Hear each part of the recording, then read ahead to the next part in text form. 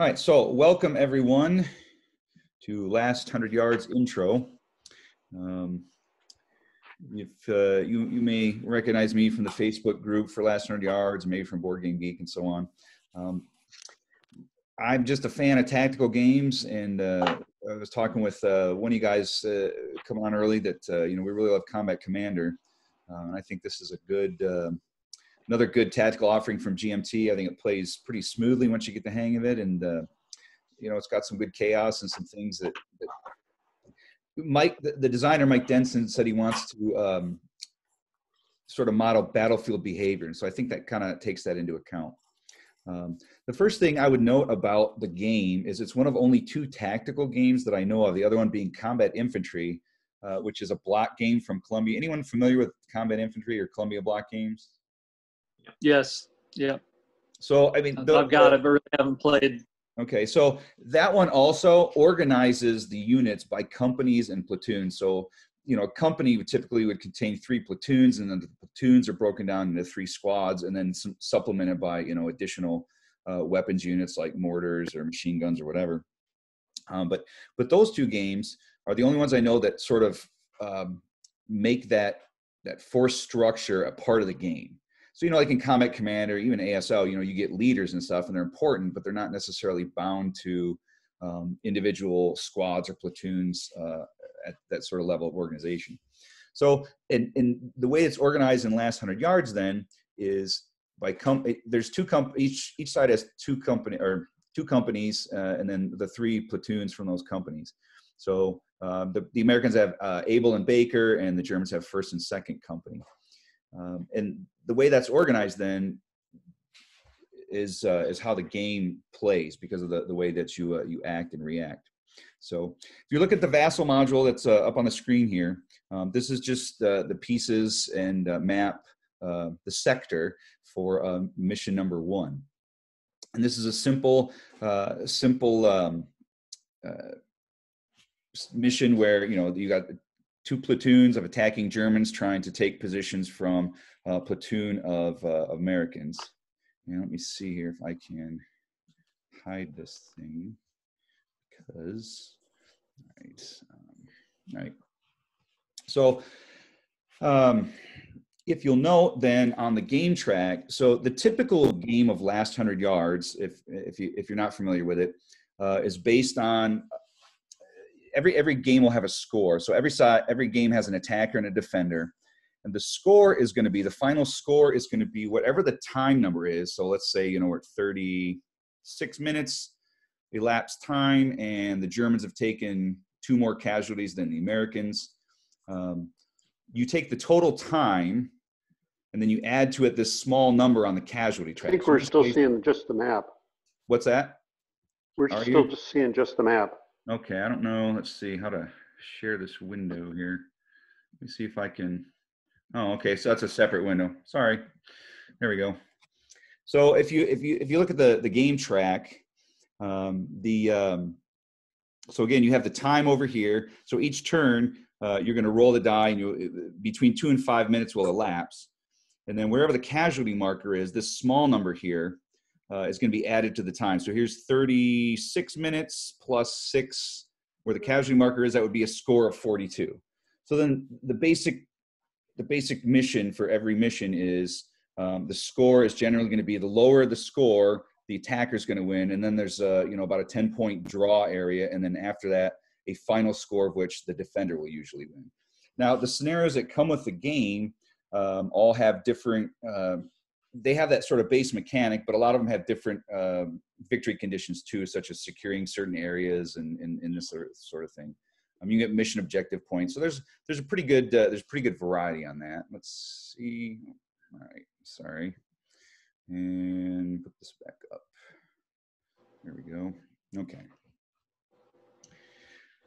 So the basic sequence of play is that you're going to roll for initiative, and whoever wins the initiative then is going to be the active player, and only the active player can activate their units.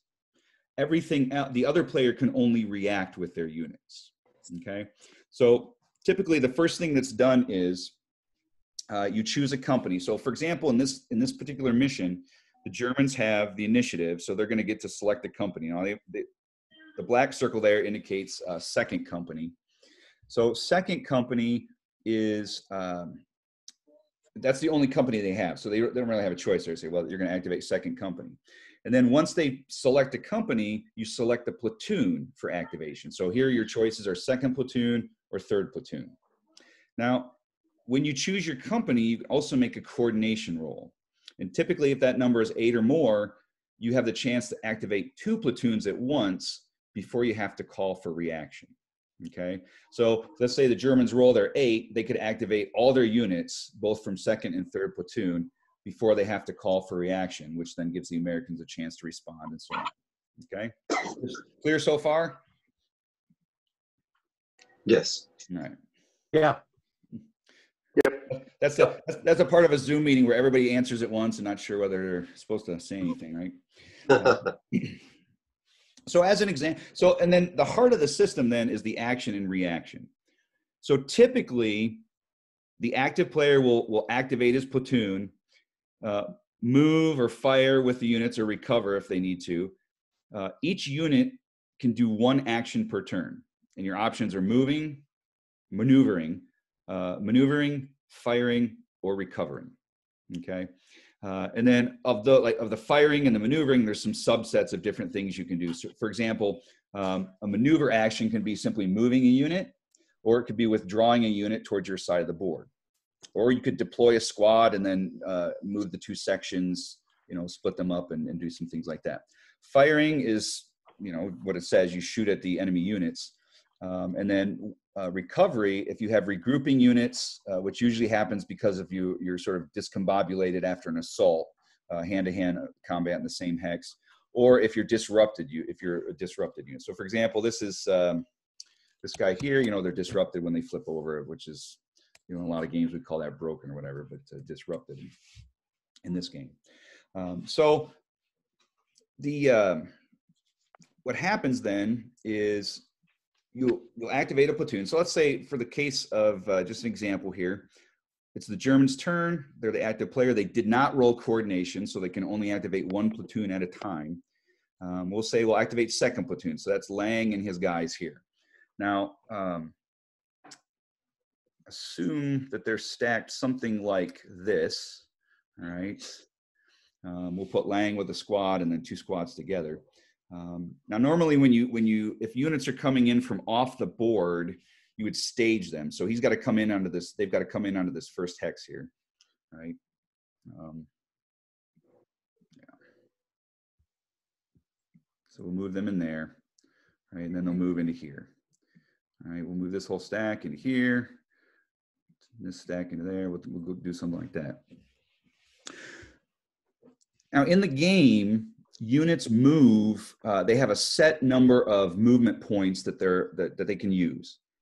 For infantry units or non-vehicle units, the active player gets 3 movement points. The reacting player only gets 2 movement points. Now, having said that, the active player can always move 2 hexes no matter what. The reacting player can always move 1 hex no matter what. So, for example, the woods or the forest. Forest is the darker green and woods are the lighter green. That costs 1.5 for non-vehicular units. So if I got my 3 movement points, I go 1 hex, 2.5, that's going to be done for Lang and his men. But the other guys, they've got 3 movement points in the clear, so they can zoom on ahead like that. Okay. Now at this point, everybody in the platoon has acted. If you have units like support weapons like machine guns, they're activated along with the platoon that they're closest to. So for example, in this situation, we could have this machine gun stacked with Lang and his men. Then he would activate with second platoon. So if the machine gun was over here, and let's say you had, third platoon over there, then as long as if it's close to either platoon, you can activate that machine gun with either of the platoons. But otherwise, they activate with the closest platoon. Okay, so far so good. So now at this point, when the when the Germans have finished doing everything they want with their activated units, they would call for reaction. Now, in this particular instance, I don't know, let's put some Americans here in some buildings and stuff. All right. Now, the Americans did not see any of those actions occur. They didn't see the Germans. So if you don't see any units, enemy units act, you normally cannot react. Okay, so in other words, in order to react, you have to observe an enemy action, whether it's a recovery, a fire, maneuver, whatever it is, in order to react. Now, there are some limited actions available, and the key one is that a platoon leader can always do a limited reaction along with any units that are stacked with him or adjacent to him if they're in a clear hex or on a road. So, so if we got like this sort of thing here where Jackson and the squad behind him are on the road, the Germans moved up. The Americans did not see that, but as a limited reaction, Jackson here with his men could activate himself, the squad, he could activate the other squad that's behind him, and they could move around or do something or recover if they needed to, so on. The one rule about reacting is that you can never shoot at a unit that you did not see act. Okay, so even in a limited reaction, you can't shoot at, you can't just shoot at whatever you want. You're, I guess, modeling the small unit behavior, you're going to be shooting at units that did something in your line of sight. All right, so put him back there, put him back there, put him back there. All right, any questions so far? It's pretty general stuff. Hey, I got just a really dumb question. You're looking at mission 1 here, and yes, it says like the Americans get 7 steps of units. Yes. Could you just clarify how you count that up? Because I, for some reason, can't feel confident on that one. Yep. So a combat step.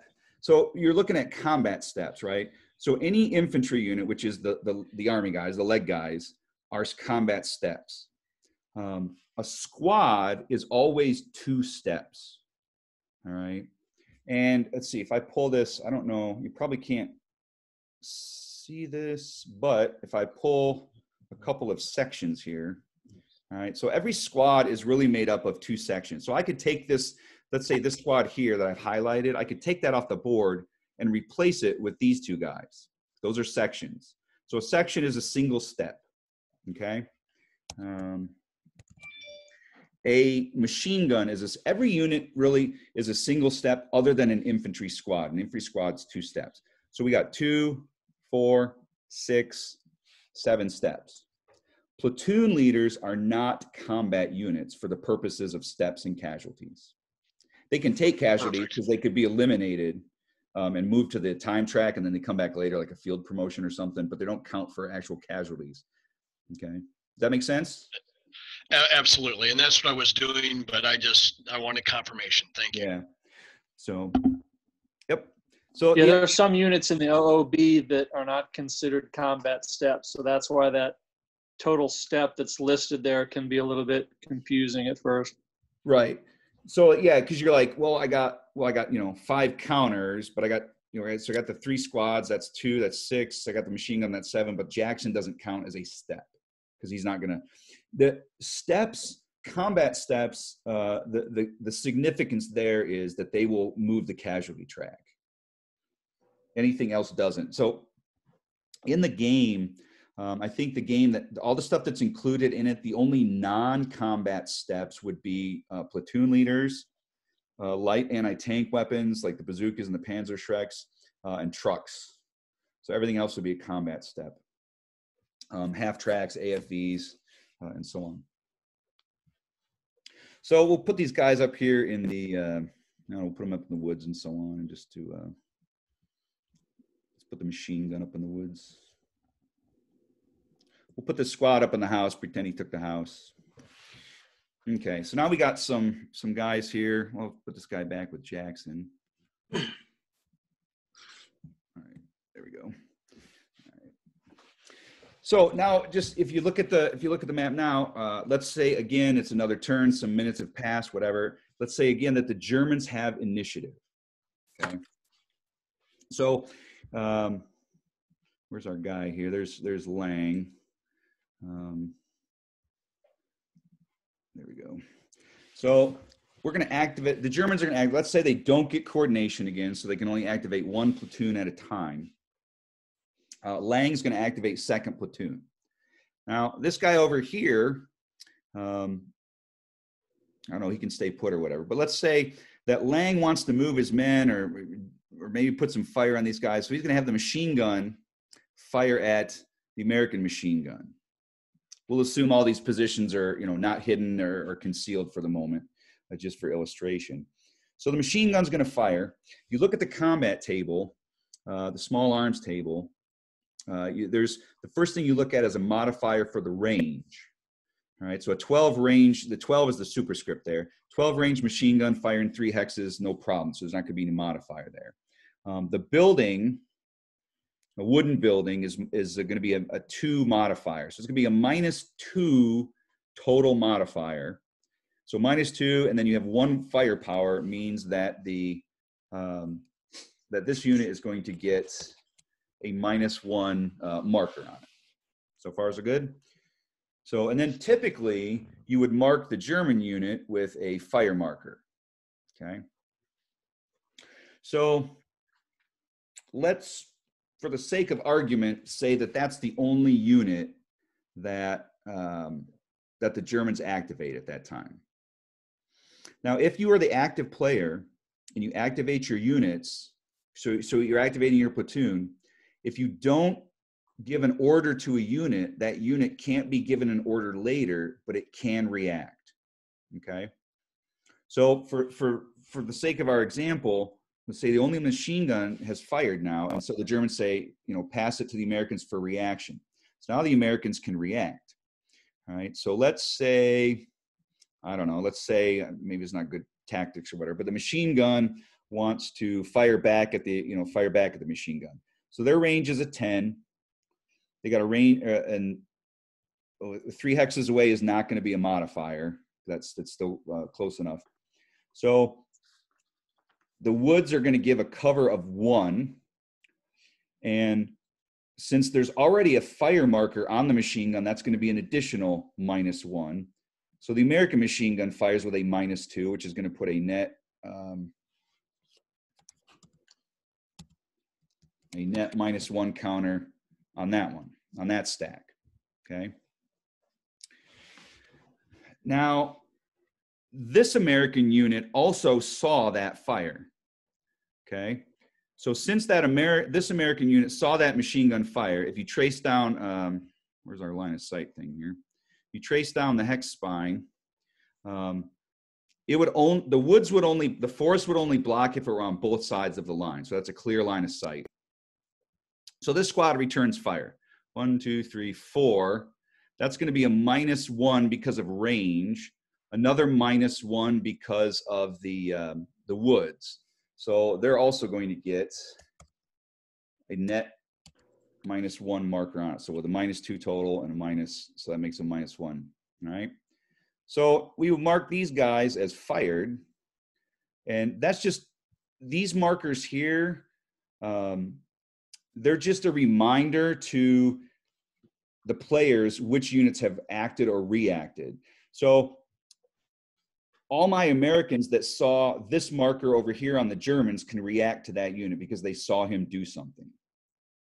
Okay. Now the Germans, so now say the Americans return fire, then they pass the reaction back to the Germans. Now remember this stack, we activated second platoon, but they didn't do anything. Now they can react since they're available to react. So let's say now they're going to put fire on this guy here. So again, he's in a wooden building. Their range is 10. The range is 3. Their limit is 10. So it's going to be a net -2. So this guy is going to get a couple of. Let's see if I can. Yeah, they're okay. So both -1, right? So they're gonna. So these guys here have fired. So we'll put the fire marker there.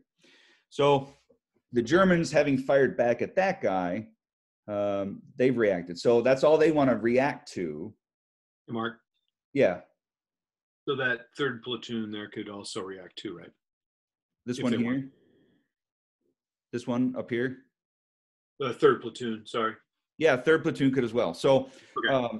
yeah, that's a good point, Todd. So, any German units that haven't acted are available to react. So now we haven't activated third platoon yet to do its normal actions, but they are in line of sight of the enemy. So, for example, this squad could throw down another, put a marker there, and then we would mark him fired as well. So the Germans activated second platoon. They only fired the machine gun. And they call for reaction. The Americans are like, yeah, we're firing back. So they fire back. Then the Germans react by firing back at the Americans. Now, then the Germans say, all right, that's it. Now back to you. Now, for whatever reason, it's the Americans' reaction. And he says, you know what? Jackson didn't necessarily, he might have seen this fire here. No, because of the building. So Jackson did not see the fire. Although, let's see. Oops. Let's see. Can he see? Yeah, I guess they would have seen this unit fire. But whether they saw it or not, Jackson, since he's a platoon leader and the unit that's stacked with him, they could move over here just as a limited reaction. They don't need to have seen.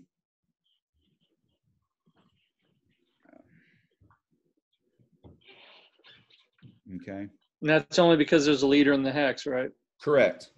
And again, if there were any units, so if he was in the clear or on a road, any units adjacent to him could also be activated for a move order, for maneuver action. So let's say the Americans shot, then the Germans shot back, and then the Americans said, well, I'm going to move Jackson down there. So they do all that stuff. And then they pass it back to the Germans. The Germans say, we're done. So that concludes the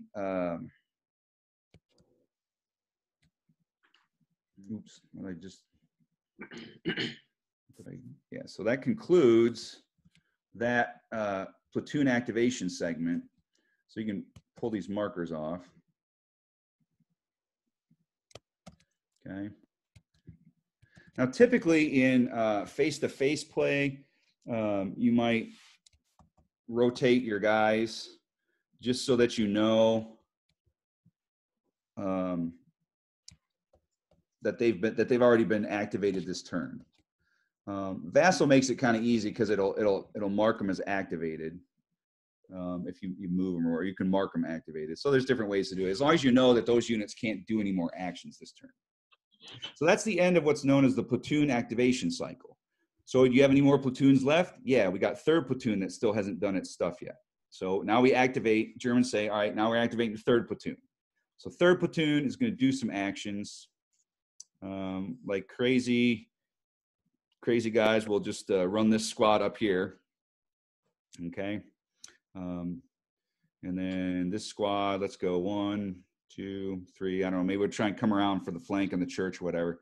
So again, Rolf, 1, 2, he's going to move into this hex with this squad. Lead these squads over here to do their thing. So that's all the stuff for third platoon. So we throw it back to the Americans. Americans, reaction. Well, the only guy that's left on the American side that could activate would be this squad here. Remember, these guys already did their thing. We'll do it like that. So we got the squad in the church that could activate.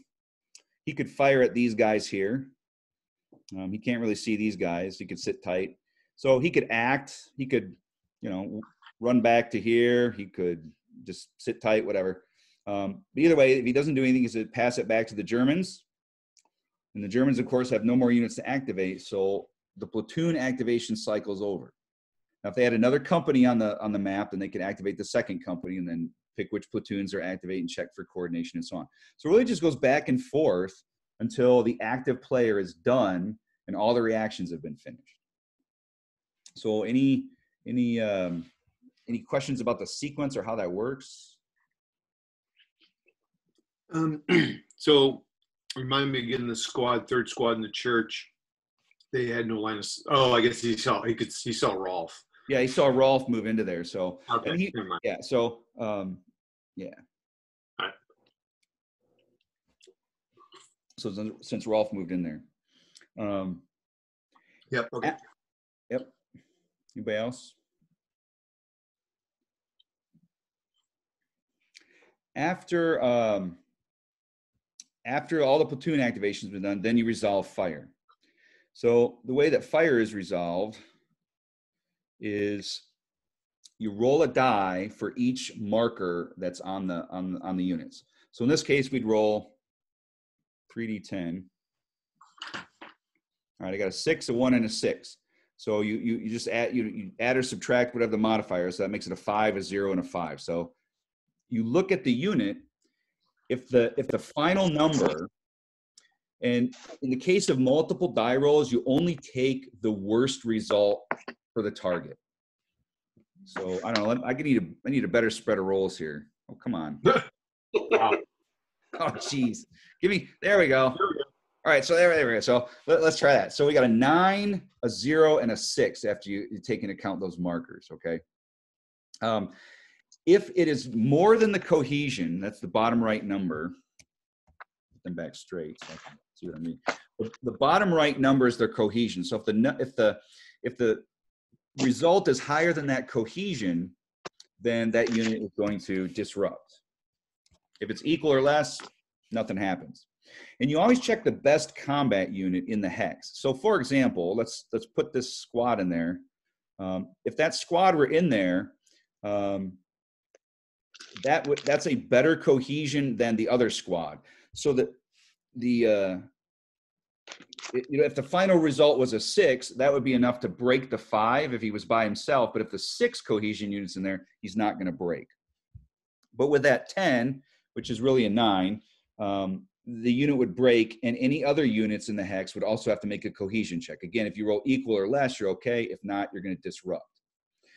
Now, if the roll is 10 or higher, you check the best combat unit, and that will automatically disrupt and take a casualty. So that squad would be replaced with a disrupted section, and then every other unit in the hex would have to make a cohesion check. And that's how you resolve the fire. So the order of the fire doesn't necessarily matter. You can, take turns or however, whatever you do. Usually one side does it, then the other side, because fire is all simultaneous. What's kind of interesting about the fire, let's pretend here for a moment. Where did he go? There he is. All right. So if you have this whole stack here, supposing, for example, this squad here, I'll go back to the platoon phase where we're activating units. Let's say these two guys had 3 fire markers on them. If I activated this squad to, let's say, withdraw lets you go 1 to 4 hexes towards your board edge, really without counting movement points. So he just wants to withdraw. He's going to try and get back a little bit safer, or maybe just move back to here, whatever. The German player would then decide which of those markers would follow that unit. So let's say the Germans want 2 of those markers to go onto that guy, because that's better odds of breaking because he's a low cohesion. You can do that. So if a unit is by itself, he would take all the markers with him when he moves. But if there's multiple units, the player that fired is going to get to decide how those die roll modifier markers are carried. It's kind of interesting. I guess you're sort of visualizing, they're running around and the fire's split and crossfire or whatever, and just kind of that sort of thing. But that's an interesting mechanic. Yeah. And they would also suffer those hits if they moved into those. Right. So yeah. So you get, let's say they're all 3 on this squad, and for some reason this crazy squad moves into there, then they will also be subject to that fire. So again, you're going to check the 6 guy with the final roll, not the 5. But if the 6 guy disrupts, then the 5 guy is going to have to check as well. Okay. All right. Let's. Yeah, it's cool about that. We didn't come across that mark when we played. Someone withdrew. That's interesting.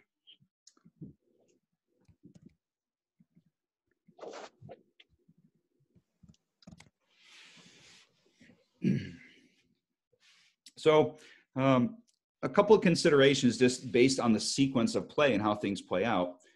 When a unit has a marker on it, no matter what the marker is, that machine gun is now suppressed. So you got suppressing fire on it. If you were to add another marker,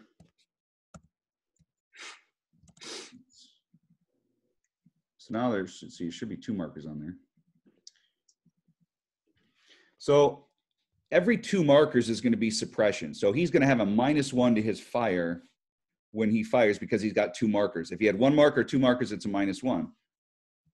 Throw another marker on there. Now he's got 3 markers. He's going to be firing at -2. So for example, let's say Lang's machine gun and these 2 squads put all that fire on him, then that's going to make him, -2 is actually quite a bit in this game. And so that's going to make him, certainly less effective for, let's say, if this guy wants to start moving and head toward this building over here. Some people are curious about the idea of op fire in the game, and there isn't per se with infantry units. So as this guy runs, as this guy moves, he can't be shot at. But again, when he's done and the Germans call for reaction, then the Americans could fire on him. Now the machine gun, any unit that ends its move within 2 hexes, if you fire at that unit in reaction, you get a +1 on your fire. So that represents sort of the opportunity fire danger, or the not low crawling, or something you see in other systems, that you're up to, you're moving close in, out, not necessarily in the open, but you're moving close in, and so they got a better beat on you. So it's always dangerous as you're trying to get into range for assaulting. Okay.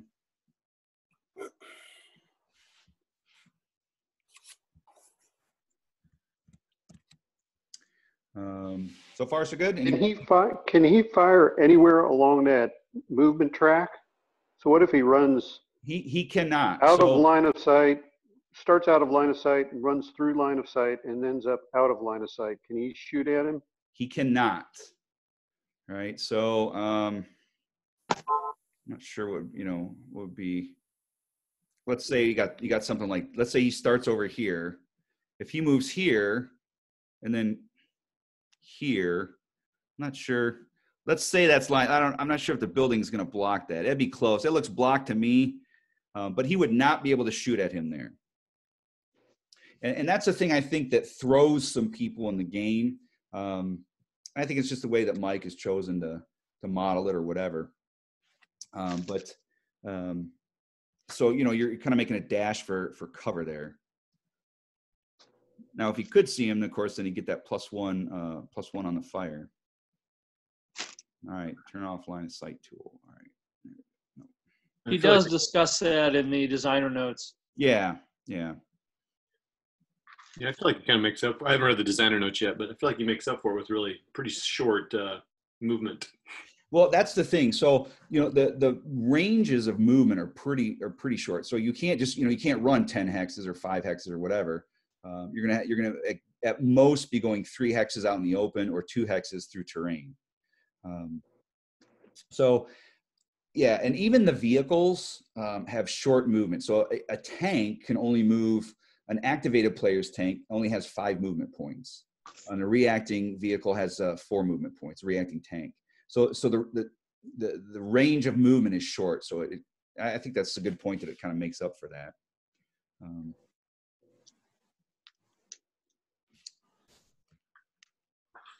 right. Any questions so far? We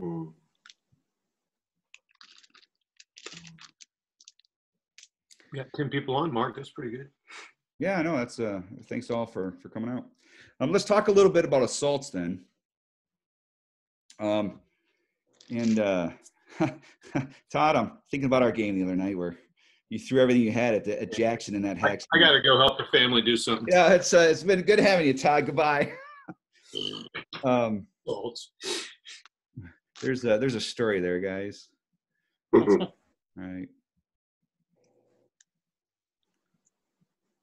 How do you make the guy stay on top of the stack? I'm not like a vassal expert. Left arrow, right arrow moves them up and down. Top arrow. Thank you. You told me that the other night. All right. Just for the sake of argument and example, we'll put these squads over here. We'll put Lang over there with them. All right. And then we will, you know what, I'm going to move Jackson back a little ways just to illustrate this. I'm going to put this squad over here. No, I want second platoon, so they're all doing the same thing. Where's my other guy?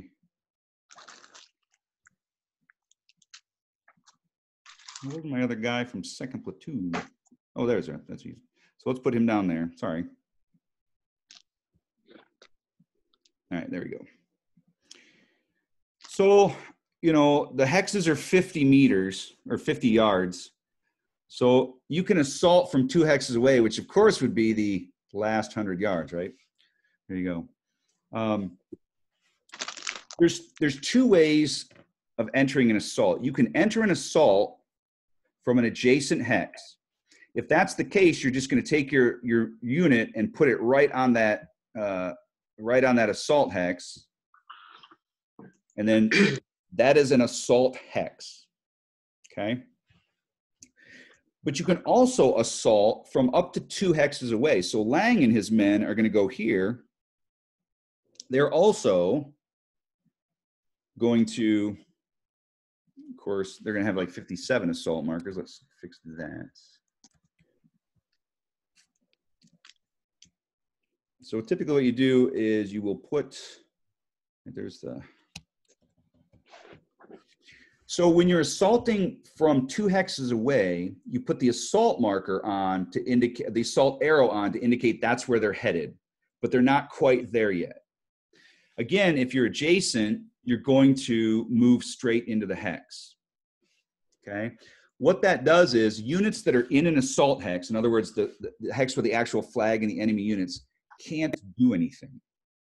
They can't recover. They can't withdraw. They're stuck. So that's a way to pin the units in place until the assault phase of the game when they fight.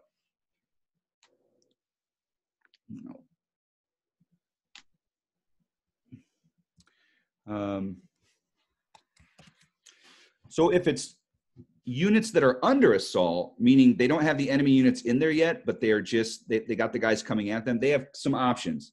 They can attempt to recover if they're regrouping or disrupted. They can fire, but only at an adjacent hex, and typically that would be you're shooting at the guys that are coming at you.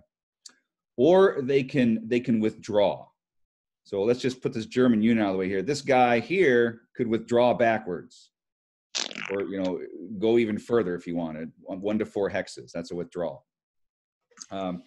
So when they're charging you, you have a few more options than when they literally jump right into your hex. Okay. Sure. Which is and again, if this unit here fired at them, he would get that +1 because they're moving. So I mean that's pretty dangerous. So again, the better tactic is get these guys in here now, so that you can pin them, and then they can't do anything to the other guys coming in. All right. So for the sake of argument, we'll leave 1 squad there, because in an assault, you can only have 4 steps of non-vehicular units fighting in the assault. So you could have all 3 of those German squads there, but only 2 of them will be able to add their assault value to the pile.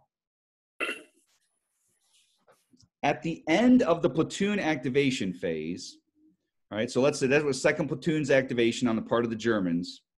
The Americans react or don't react or whatever. At the end of that, then the whole stack would be moved into that hex, and that arrow then becomes the assault marker. I mean, you could take the other one off or whatever, but so then they're all there in the hex. Now, supposing that the Americans had fired on them and they would have put on, let's say, the Americans a 1, they would have get a +1, so they would have put a 2 marker on those guys. So our German pals here, if we move them back, we'll put a, so now they've got a decision to make. So let's say that the squad fires at them. Now they're running in there and they got, fire in the face. They got a 2 on them. At the end of the platoon activation segment, so when, Germans say, all right, we're activating number 2, here's what they're doing. Americans react, Germans react, whatever. Then it's all done. Second platoon's activation is over. That is when those assault units would be moved into the hex. At that point, they're either moved into the hex or the Germans could attempt to feint with those units and say, we're not going into the assault hex. If they're with a cohesion check, if they're successful, they can stay in the hex. Otherwise, they have to withdraw. So they'd end up running towards their board edge. And again, that marker would go with whichever units the Americans said, that those, split the squads, whatever, that squad gets the marker, or however they want to do it. So anyway, so after you resolve all the fire, the next part of the sequence of play in the turn is the assaults. So let's say all of our fires resolved. We'll just kind of spread these guys out so we can see. They're all in that hex with the American. Essentially what you do, you add up their assault values, which are the blue numbers.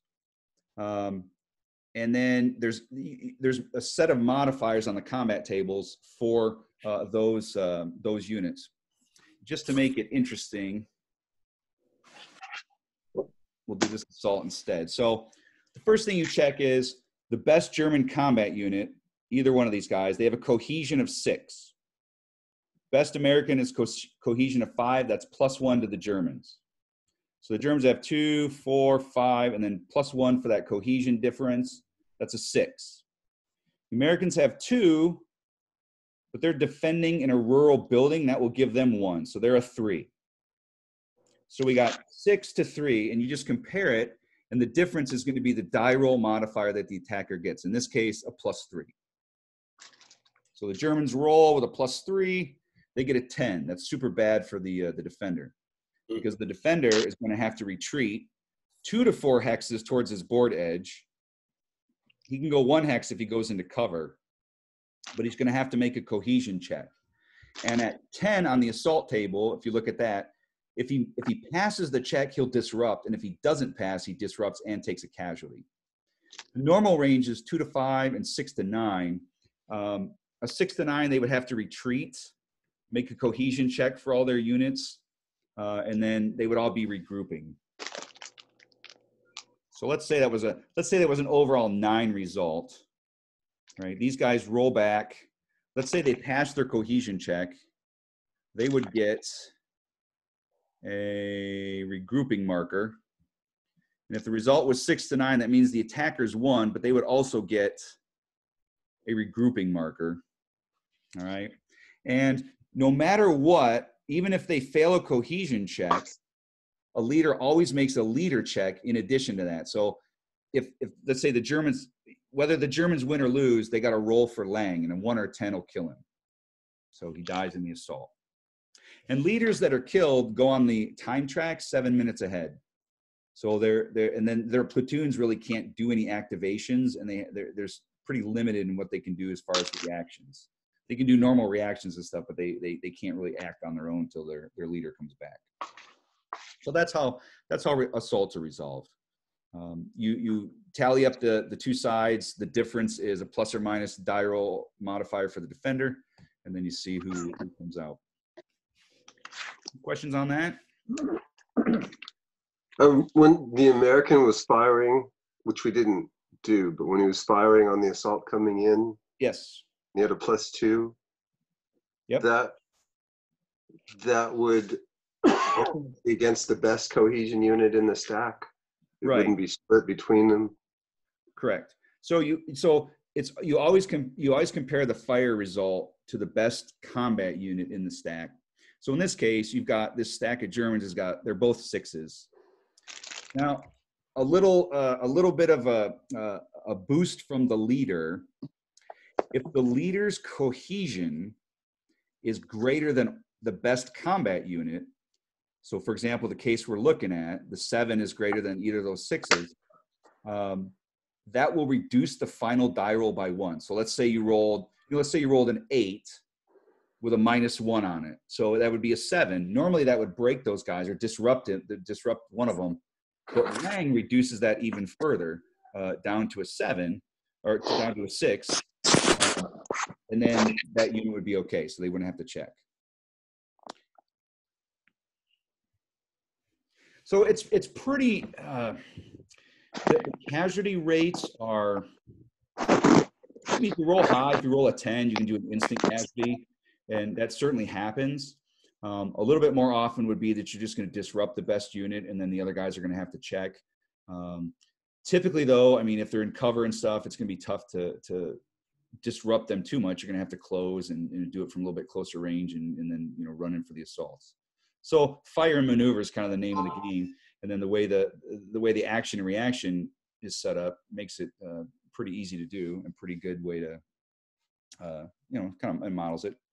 And again, once you've done it a few times, it plays pretty smoothly. I don't know if some of you guys have played it, a few scenarios, would you say it gets kind of smoother as it goes on?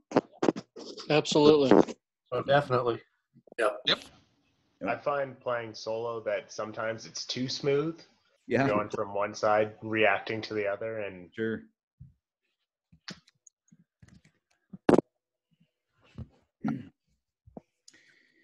Well, those are kind of the basics. Of course, the scenarios are laid out in such a way that it kind of increases the complexity. I think it's scenario 3 maybe that starts adding in mortars. And then scenario 5 is the all tank scenario, all tank mission, which is a lot of fun. And so there's some kind of neat ways, I think, that he models things to keep it streamlined and simple. One is the way that tanks work without turrets and stuff. So that they enfilade. So if your tank is moving, that indicates its front and rear, just for the sake of that reaction. Mortar fire is cool because it basically will pin, if you use high explosives, it will pin the units in the impact hex, and they really have no options. They can't do anything except withdraw. And any unit that moves through there or withdraws from there would take the mortar fire right away. And there's a pretty simple scatter diagram. So essentially, let's see, let me get an example here. Let's get some mortars on the board here. German markers. Where's our forward observer? All right, so we got a forward observer here. Where'd he go?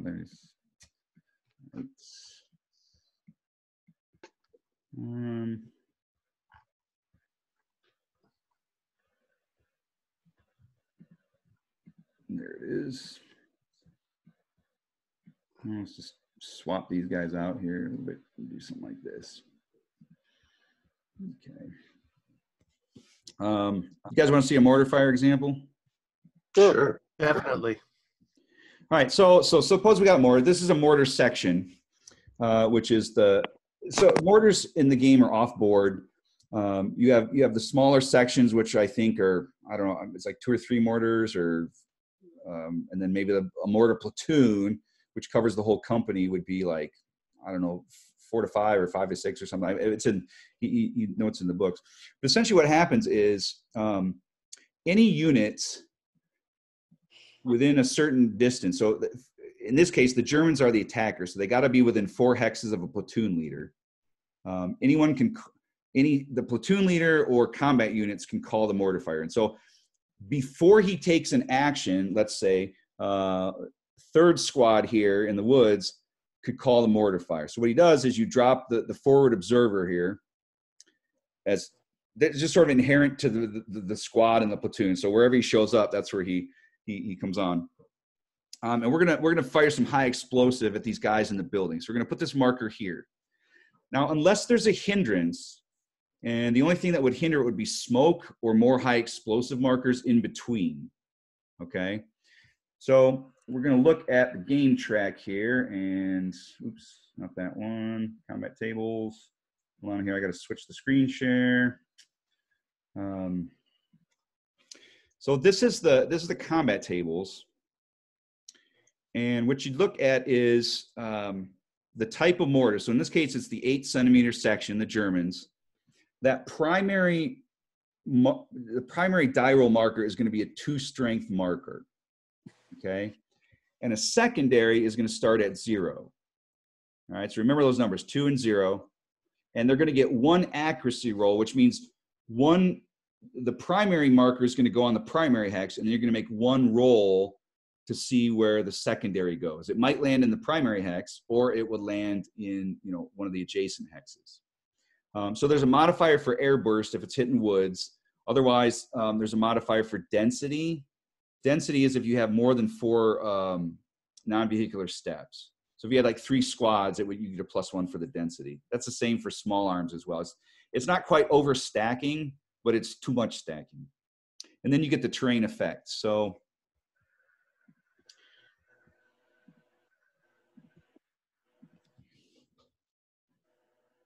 that's the wrong screen.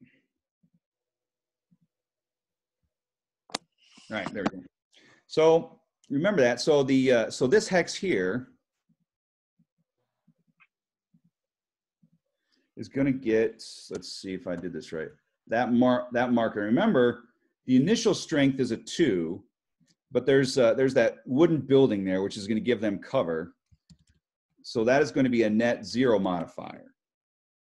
Okay, makes sense. So then we have one accuracy check to make. So let's roll the die, and we get a 6. So if it's 7 or higher, it's going to go in the primary hex, the target hex. But if not, it's going to scatter according to the diagram on that sector. So if you guys can see that map 11, it's going to go 6. It's going to go to this hex here. I can clone that and move it there. There we go.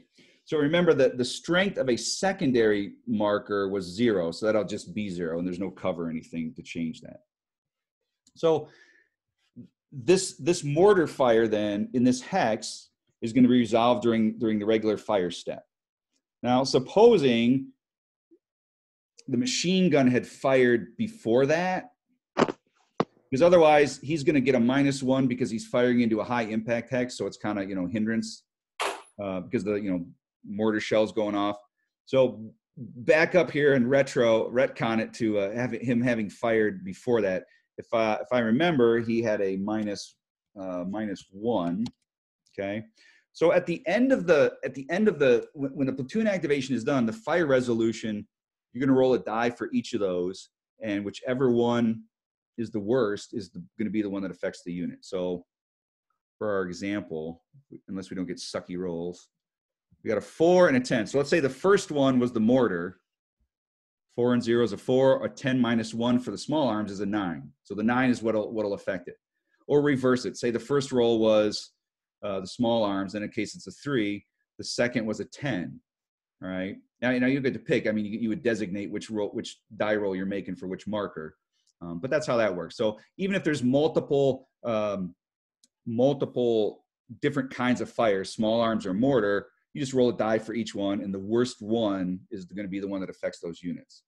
Now, if there was a vehicle in there that had anti-tank fire on it, anti-tank fire is only applied to a single vehicle or a gun. So similar to other games, you target individual vehicles, where small arms and mortars are going to be just hitting everything in the hex.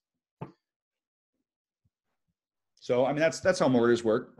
Then at the end, so in the sequence of play, you do all the platoon activations, then you resolve the fire, then you resolve the assaults, then there's a mortar adjustment phase. So what happens there is that the first thing that you do is you check for mortar recovery, okay? Which means if you have mortars that have been they're not available, you would roll to see if they become available. Then any units that were on their final side, so you notice the forward observer guy has a final side. If he had already fired and you didn't want to use him again, or he had fired twice, and so this was his second turn, he's going to come off the board into the pending box. So a mortar that fires goes to the pending box and won't be available until the following turn. Okay. So let's suppose, though, that was his first shot and he wants to keep up the fire. He flips him to the final side, and then he would make a roll to see whether he can continue that mortar fire. So I think for a section, he's got to roll a 4 or less. So if he rolls his 4, well, first he would keep the spotting round in the same place, or he could move the spotting round into, as long as he's got line of sight. But let's say he keeps it there. he gets to continue with that mortar fire. Then next turn, you go ahead and resolve that mortar fire. So we put the 0 there. We would roll, see where the scatter is, a 2, which is, up there. Okay. And then he's on his final side. So next turn for sure, that mortar, that forward observer is coming off. Okay. So mortar, and then, mortar fire is kind of one of those things. Are you going to get it or are you not going to get it? Are they going to respond to your request or not respond to your request?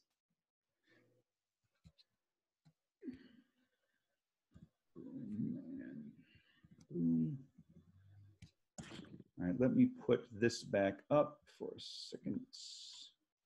Oops. Sorry, guys. Hang on 1 second.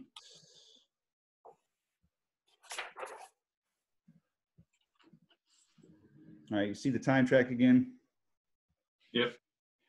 So, and again, the whole sequence of play is there. So we've done the initiative phase, the activation phase. You do the fire resolution, you do the assault resolution, you do the mortar steps.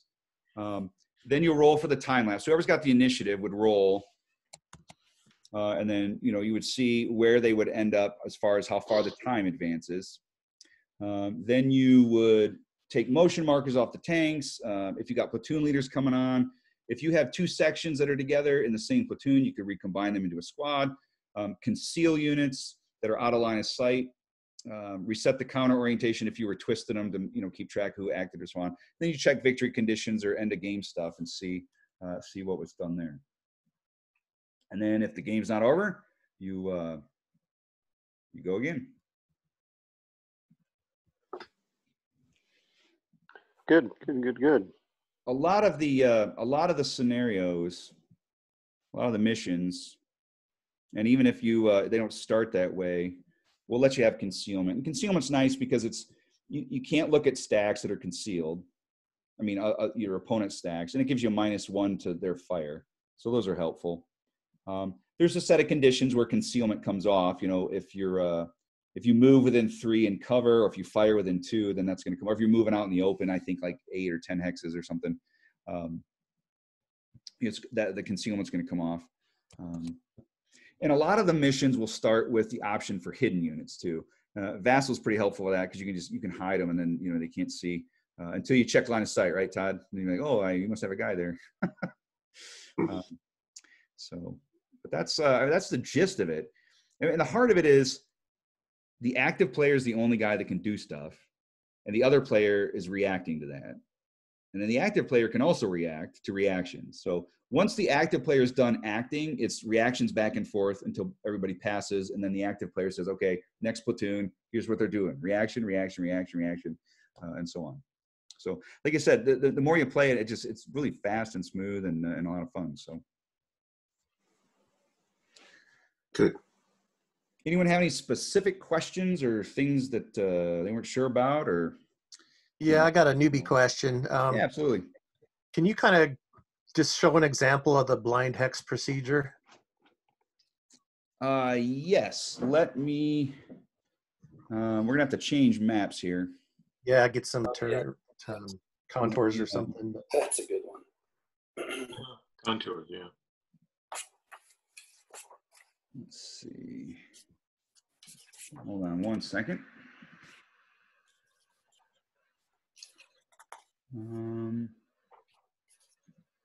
Dark Woods.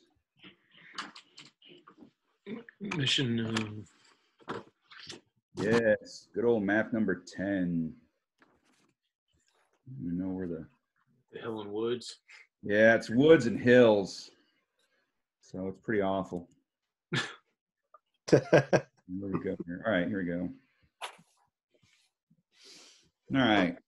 So the blind hex procedure, you're simply trying to decide whether how many blind hexes you can see past an obstacle. Let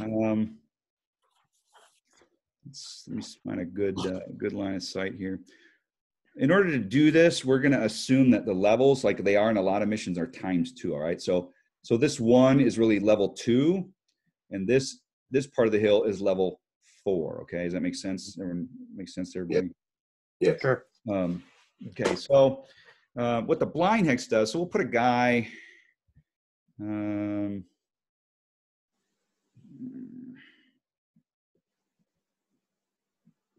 know, we got an infantry guy here. Well, let's do a machine gun, because machine guns, you know, infantry. So we'll put a machine gun up on the hill.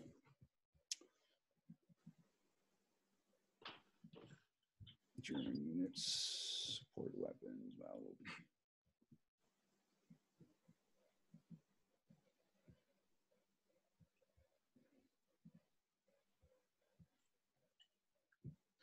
Okay, so the gist of it is that we want to know whether this guy can see this guy down here, because he's shooting over trees. So the woods are level 2.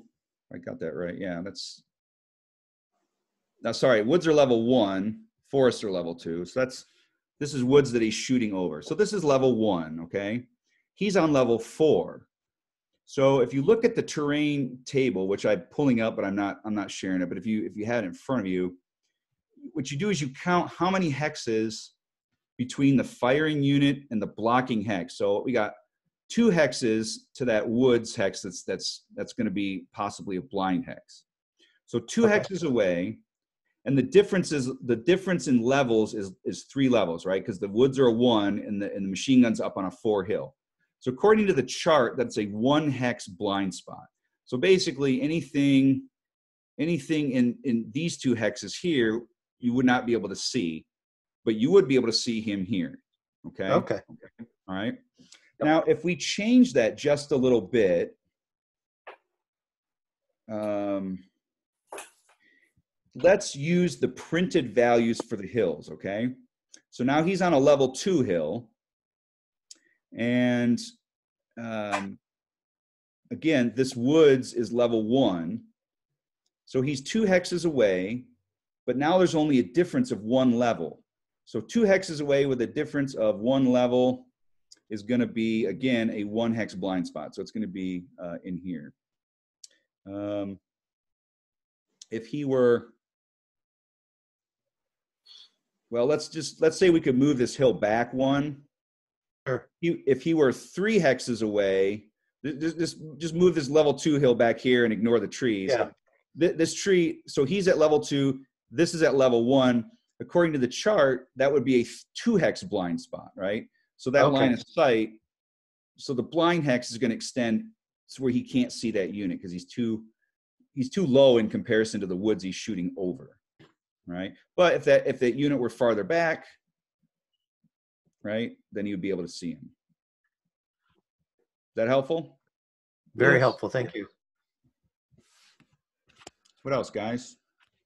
Can you explain how the contour lines that don't have elevation numbers affect gameplay? So below 1. Essentially, the way to approach those as if they were hills. They're just only hills you're looking at when you're on the same level. So maybe a sort of semi-simple example.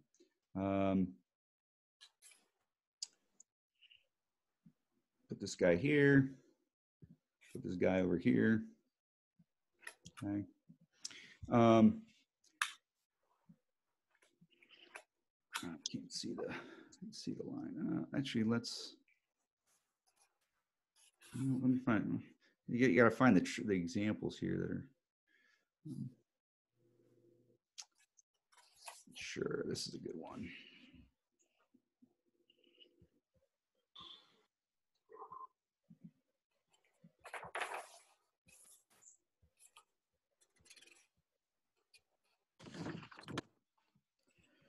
All right, so these guys are on the same level. They're at level 0.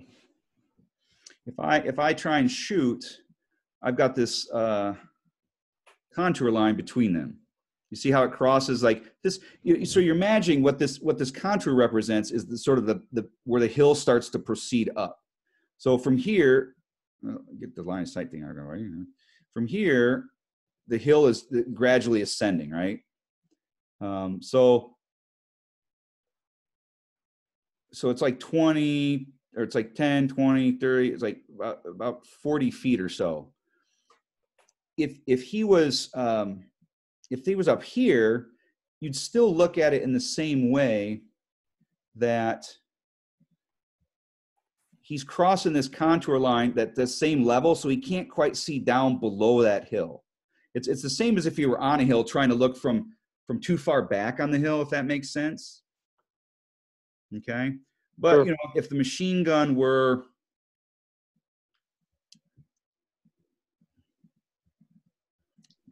there we go. The machine gun were to say over here, you trace that line of sight,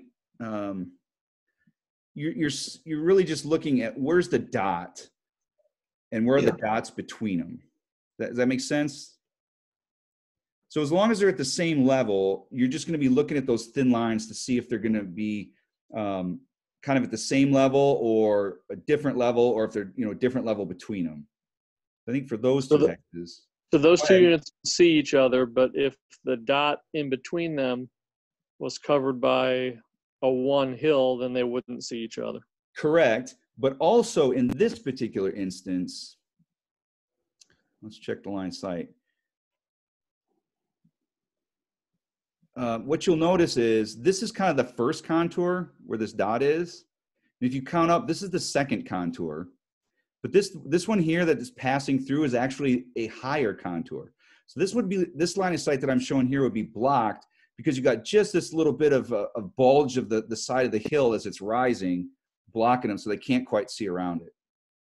Now, if the line of sight was, you know, up onto the hill, then it wouldn't matter because you're at two different levels, so you just ignore the small thin lines. The rule of thumb is if one of the units is past a dark black line, that's a different level, and so you ignore this, you ignore the thin contours. If they're at the same level, then you have to take into account the contours. Interesting. Okay. In practice, what it's doing is instead of everything just being flat and you're either like shooting past the hill or not or whatever, it gives sort of these, I don't know, terrain undulations that make it a little bit trickier to see line of sight. But also, you know, you can run now around the side of a hill without having to actually expose yourself. And even you can find these little pockets or defilades that give you some cover and ability to be, you know, out of line of sight of the enemy. So it's kind of cool in that respect. So if they're on the same level, in that example right there on the left side of the map, there are actually three little increasing levels of hill underneath the one level. Yeah, you could kind of look at it that way. So again, we I was just going to say. Yeah, go ahead. Yeah, I'm looking at the road there, which has all kinds of contour stuff going on. That would be a nightmare. I mean, right? Except roads in the woods, they're a little bit different. The line of sight is limited anyway. But yeah, that would be kind of wonky. The scenario that uses this is mission 2, isn't it? Yeah, 2. This one is just, I mean, the lines of sight on this one are really tricky. And there's not really a lot of room for shooting. It's all about maneuvering, which I think is the point of this mission. Is it's like kind of full on assault from the start. But yeah, if I remember correctly, when you non-vehicular units are in woods on a road, they have a limited line of sight that they can shoot at anyway. I want to say they can't shoot like beyond 1 or 2 hexes. Yeah, I think it's 2. And if I hesitate, it's because that's changed a little bit. We were playtesting Airborne, so I've got, you know, again, you playtest, you got like 6 versions of rules in your head. But yeah, so I mean, those contours would kind of get tricky. But you know, the rule of thumb, if you're on the same level, check the thin lines. If you're at different levels, you can ignore the thin lines, and of course, you can always fire at an adjacent hex. So, and the center dot determines your plays completely. Yeah, it's hard and fast, right? Yep. All right, guys, would you permit me to pause for 1 second here? Sure. We're just welcoming Mike Denson. I said it because we're Nice. recording the session. So just talking about everybody's favorite topic, contours. So, Okay. What about them? I don't know. We answered all the questions. Well, you're just too good. Any what else you got for me, guys? Let's put this back up here. I love the Sherman behind you, dude. That's really cool. That's my backyard, man. So who do we have with us? A bunch of random dudes from the internet. Okay. I don't know who these guys are, but I'm sure we're all friends now. I don't know, you guys are in the Facebook group, I guess, mostly Board Game Geek. Yes. Both, yeah. Facebook group. Yeah, Facebook. saw the link on Facebook. Okay, cool. What other questions or things you want to know about? Can you talk about armor? Sure. Not totally clear on is reacquiring concealment. Say Well, that again? if you're out of line of sight, then you can reconceal. Yeah, so during the last step of the turn, the last phase of the turn, the adjustment stuff, if a unit's out of line of sight of the enemy, you can throw a concealment marker on it. But what if you're in woods and you fire and they saw you because you're in the woods at the end of the turn? Can you reconceal? Not if they can still see you. So, for example, let's say once they see you, they see you. Yeah. So this American unit here, he fires at the Germans. In fact, since he's within two, when he fires, he would lose his concealment. And as long as they, now let's say they react for whatever reason and run over here. Okay. At the end of the turn, well, he's out of line of sight of the German. Actually, the German's out of line of sight of him. They would both get concealment markers. So it's just a check that you make at the end of the turn. And if anyone qualifies, they'll get that concealment again, which may or may not be useful. I mean, if they're in cover or something, that's helpful. If not, then it's not going to help them if they move, in the open or whatever, they'll lose it. They'll lose it quick. So once they see you fire at them, unless the position changes, they're always going to have their eye on you. Yep. So as long as you can see them, they'll be able to keep you from concealment. Now, I'm trying to think here. Let me make a comment here. Go ahead, Mike. Concealment doesn't mean you can't be seen. In the game, I meant for concealment to be that I know you're there. I just have not identified the specific location. So losing your concealment means that now I've specifically identified the location within that 50 yards. So until you back out of that hex or till I move somewhere else I can't see you, then I've identified your position. That's why you lost the concealment.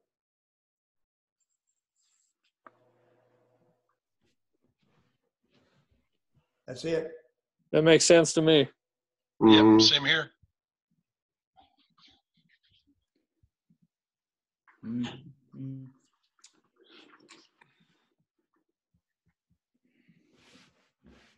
Tanks. Who asked for tanks?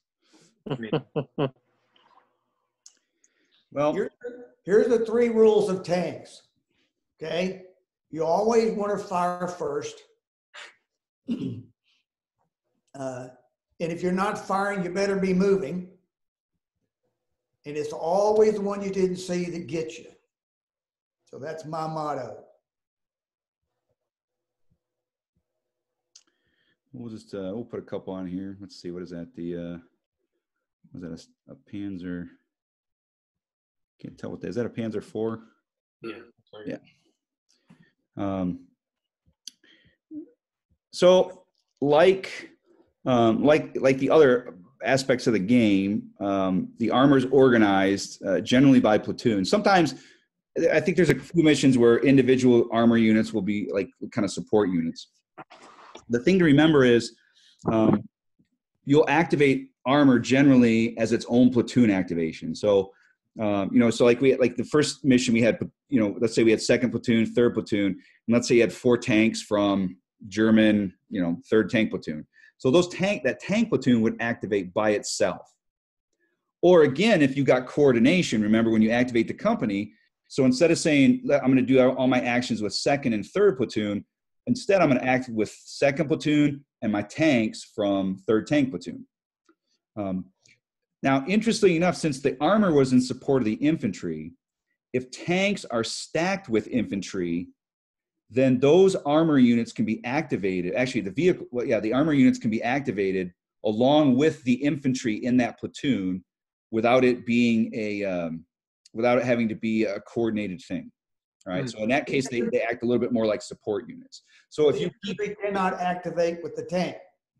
Correct. So you can't say I'm going to activate my tank platoon and all the guys that are stacked with them can also activate. It's one-sided. But in that sense, they're acting like support units, so they can activate with the infantry units. So anti-tank fire, pretty straightforward. That's the number in the upper left. So it looks like this Sherman has got a straight up 5 firepower. There would not be any modifiers. This guy's out in the open. He's not moving or anything. So you would put on him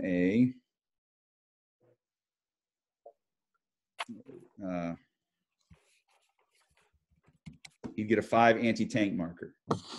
Right? Then when you resolve that, it's resolved against this bottom right number, which is his essentially his front armor, his main armor. But you'll notice that tanks have a smaller armor number, and that's their enfilade armor. So from other games, you think of like side armor, rear armor, something like that. Well, when do you get to use that? In reaction, so if this tank is here, and now let's put this guy over here, just because. Let's say this tank is here, and he moves here. Let me redo that so I can watch the trail. If he moves here, you're going to imagine a line. Now, let me do it this way.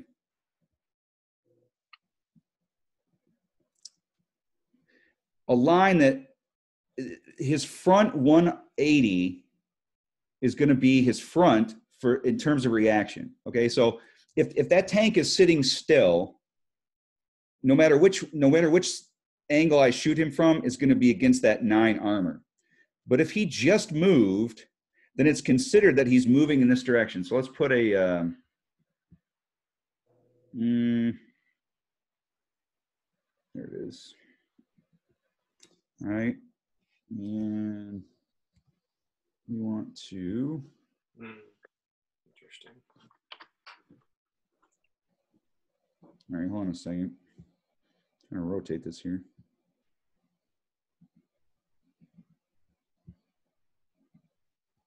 I don't know why that's not rotating. Why is it not rotating? Rotate. Anyone else see that? Anyone else see that not rotating? Anyway, pretend this arrow is pointing in the direction he moved, okay? Mhm. So that tells you just for this next reaction. So the tank moves, the Germans say, okay, reaction. When this tank fires on him, okay, he's going to get a -1 because the target's in motion, right? So that -1 is going to be a net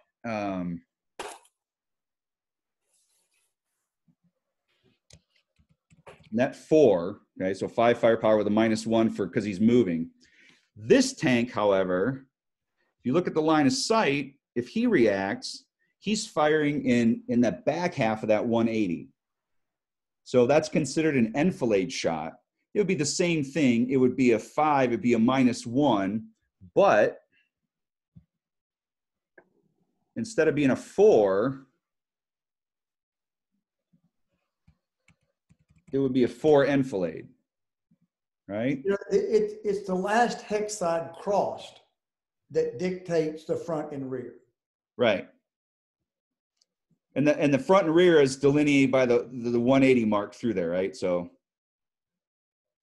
it's this hex side right here, since he moved across it, right? Does that make sense though? So you don't have to take into account turret direction or anything like that. You simply get an advantage if you're firing if you're reaction firing against a unit that moved in a certain direction and would give you a shot basically on its rear. So if we rolled those hits, we'll do the enfilade and then the other one. So you've got either a 14 versus a 6 or a 13 against the 9. Either one's going to kill the tank, but you get the idea. Rolling with the same +4, obviously you're going to do better against the rear armor, versus the enfilade with the enfilade shot, right? So the 6. And that's, I personally think that's I like that design decision, Mike, because it just keeps it simple. You're not having to fiddle with turrets. You're just kind of assuming they're moving in their hex and aiming their turret where they need to. But if they do sort of if they're not cautious, that can cost them by taking a shot where they don't want to get hit. Right. The key, there's no facing. So if this unit did not take its reaction shot now, if it fired at the tank in another impulse, it would not get the enfilade. It's only at the moment of reaction. Yeah. So again, let's say the situation is now reversed. It's the Americans' turn. They activate both of these tanks to fire. They're just going to both fire against that 9. If he's got the motion marker on him, then they would still take that penalty and so on. But there's no enfilade shot there. Yeah. So show them some of the things that the Panzer IV could do, like a shoot and scoot or something to avoid the enfilade or.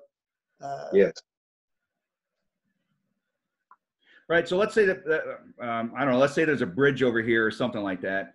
The Panzer wants to move. He could reverse move here.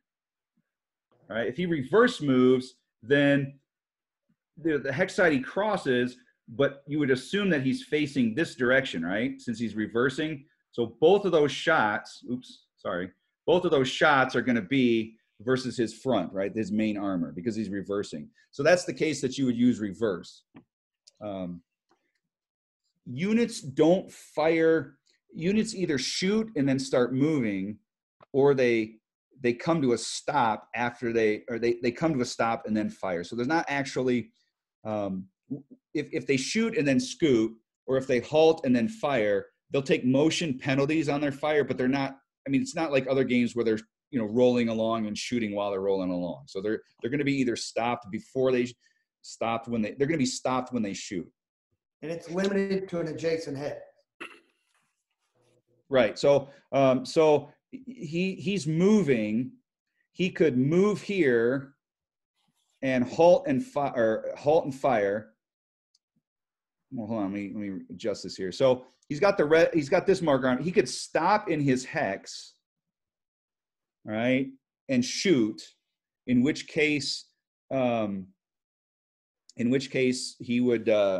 He still has that motion penalty. He could also move one hex and do the same thing, come to a halt and fire. It would be a -2. Likewise, if he wasn't moving, he could start up in motion, or he could shoot. He could shoot and then start moving. And if he shoots and moves one hex, again, he'd take a -1 or he'd take a -2. So there's different options for stuff like that. And I think, now correct me if I'm wrong, Mike, but if he's in this situation, if he fires at this unit here, this unit would get an enfilade reaction, correct? Well, if he doesn't move. Not if he did a shoot and scoot. Right, but if he didn't move, oops, we lost our tank. Oh, if he didn't move, yeah, there's 2 types of enfilade against armor. One relative to maneuver, and it's against the last hex side cross. The other is based on fire.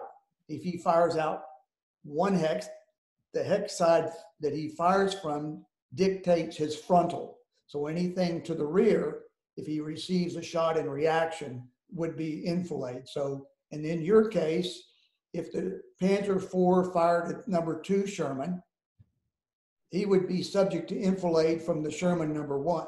Right. Yep. So there's ways to avoid that. So in this case, he'd probably want to fire and then scoot back, maybe reverse or whatever, just to keep his front, like a lot of tactical games, right? Keep your front towards the enemy. Keep the front of the tank towards the enemy. So.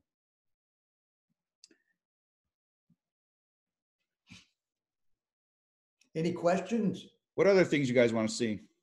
These guys are awful quiet, Mark. Well,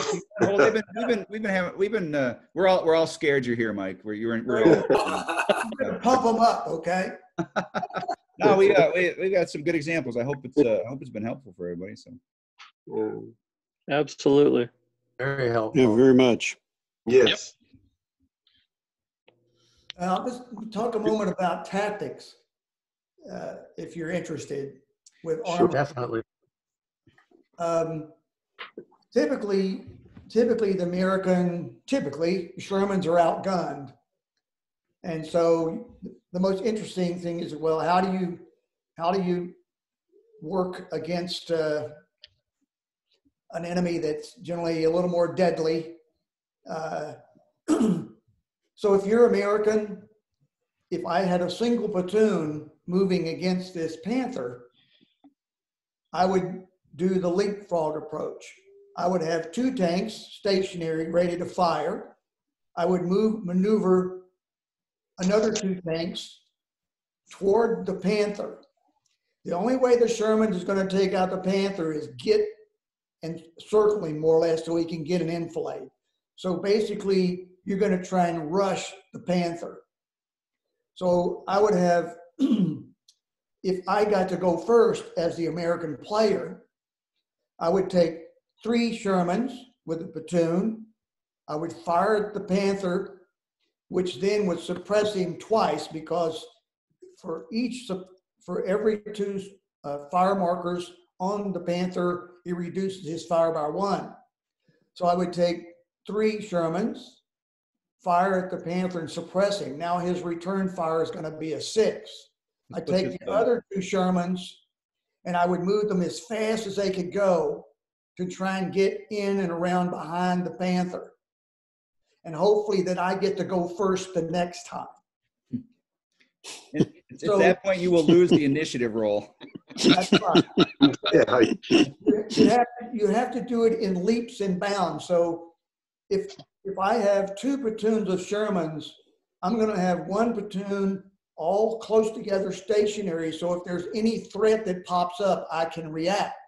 I'm going to take the other platoon and I'm going to maneuver. Now the next turn, I'm just going to alternate.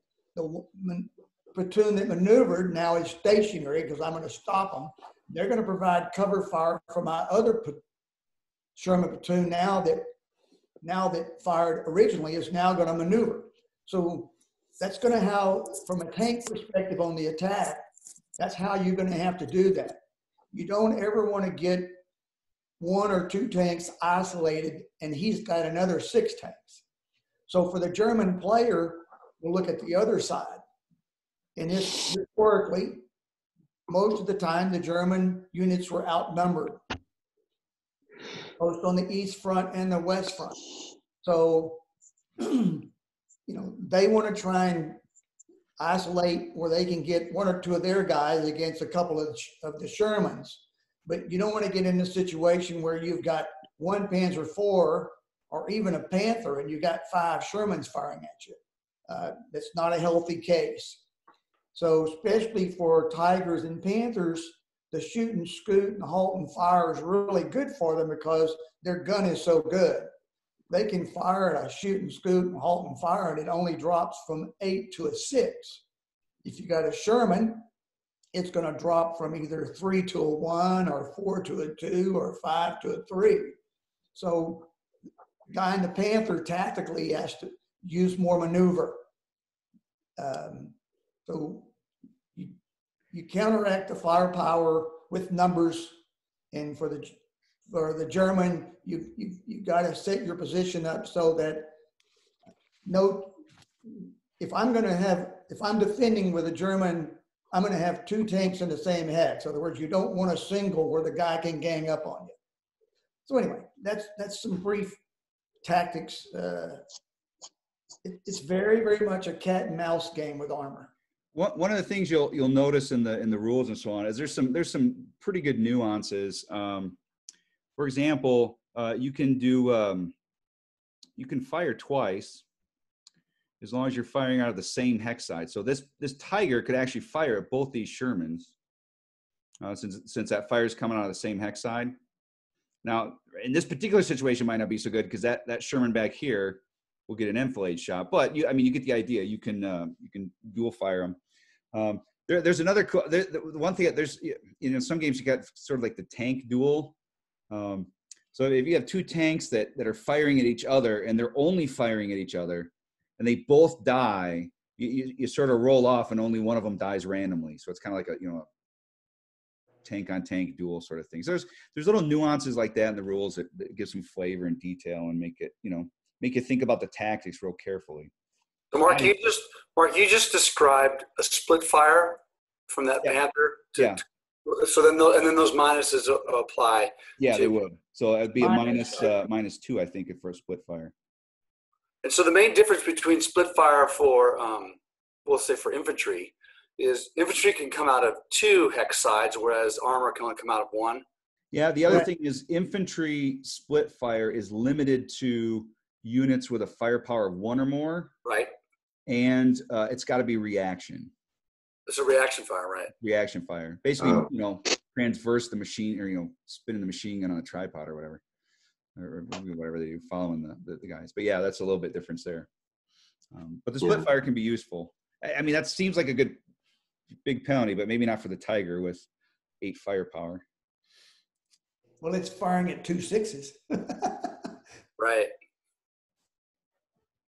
Well, the Germans with a long-range gun, they want to keep you at a distance.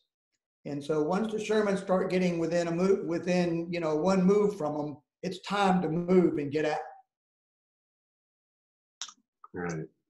I mentioned before the scenarios kind of work their way up into things. So like, mortars come in scenario 3. And then this is one of the maps from scenario 5, which is all tanks. So it's a good way to learn just the tanks. Same activation reaction, which makes it fluid and smooth. But then, you just get to practice with tanks. And come on, who doesn't want just a tank on tank battle once in a while, blowing stuff up? Anything else you guys want to know or talk about, or? Yeah, just out of curiosity, the tanks have such range. Do you have matches with this close proximity, or is it usually much further apart? Well, in the tank game, you can, although the Americans have to drive the Germans off of these bridge access points in that particular mission. So, I mean, they're gonna have to close eventually. So like Mike said, I mean, you got to figure out a way to sort of swarm them. In more typical scenarios, you're really going to use the tanks, I think, more as the close infantry support. So you're going to use them for assaulting along with infantry. Then the tank battles will be a lot closer, which I think is pretty typical of the Western Front. I mean, unlike, like the Soviet, like out on the steppes when the Russians and Germans are just blasting each other at ranges and the Tigers just killing everything. I think like in France, typically we're just like shorter range battles because you're in among the hedgerows or in the woods and stuff like that. I don't know, does that sound about right, Mike? Yeah, you're perfectly correct. In the West Front, mostly France, Belgium, there was some long range gunning, but the terrain was much tighter. Whereas on the East Front, you on the steppes and others, the distance was much greater. So on the West Front, that was another advantage that the Allies or the Shermans had. Although they had a lesser gun, most of the combat probably was at 400 to 500 yards. So it's really a terrain issue. Are you asking, are there missions that they're longer range? Yes. In the first module, when you get to the last couple of missions where there are a lot more maps involved, you'll have greater distances. But, you know, if you're German, man, you really would like to be shooting up there at 30 hexes. So, Well, and that's probably what those are the mistakes I've been making is I'm looking at the stats and I'm not thinking about all this historical perspective that you've brought to the game. So, I mean, I want to do it at range because I can, and that's maybe not the smartest move. well, you have much better chance if I'm playing the Germans, I'm going to try and gauge the enemy. You know, obviously we're limited here on the West Front because of terrain, but I'm going to try and engage in this particular mission here, for example, that Mark has up. As soon as the American comes on the board, if I have a shot, I'm taking it, okay? Because I want to get as many shots in as I can. Because the Germans set up hidden here, you got a Stug somewhere that maybe you can stick out on the flank and maybe suck the German in so you can get an enfilade. But the Germans really, if you got a good American player here and it plays his platoons as I described earlier, it's really tough for the German because he's just going to have to take some pot shots and back up. And because he just won't be able to stand up to, 5 or 6 Shermans at a time. On the East Front, we haven't done that yet, but there'll be some longer ranges, on the East Front. But even on the East Front, it might be on the steppes, you think of flat ground. Well, it's not really flat in the steppes of Russia or Ukraine. You need to think of Western Kansas, okay? And it's kind of a rolling thing. And yeah, you may shoot the enemy at a mile away, but it's generally kind of from one rise to the next. So there are undulations and things even there that you have to deal with. Obviously, if you read about some of these really long range shots, but I would say that was not typical. Of course, the German would want to shoot as far as he could, but if you're a good tanker, you want to use your terrain just like the infantry does. You want to be able to get as close as you possibly can to him without being shot at. So moving around the edge of trees, behind hills and buildings is a tanker, we think of tanks as armor. We don't think of the 5 people inside the tank. Whereas if you got a squad, you think of men. Well, there are men in the tank. They had the same self-preservation needs as the infantry. So in the game to be successful, I find personally that, man, I hate to lose a tank, not so much because I need him, but it's a whole step. And they go real quick against my casualties. So you find yourself, if you're good, sneaking around or hoping that the other guy's going to make a mistake. You're looking for an opening. Obviously, sometimes, like in this particular mission, you have no choice. As the Americans, you only got like 30 minutes to get the job done. So it's a matter of balancing your risk. I don't know if I answered your question or not, but. Yeah, it's a lot to think about.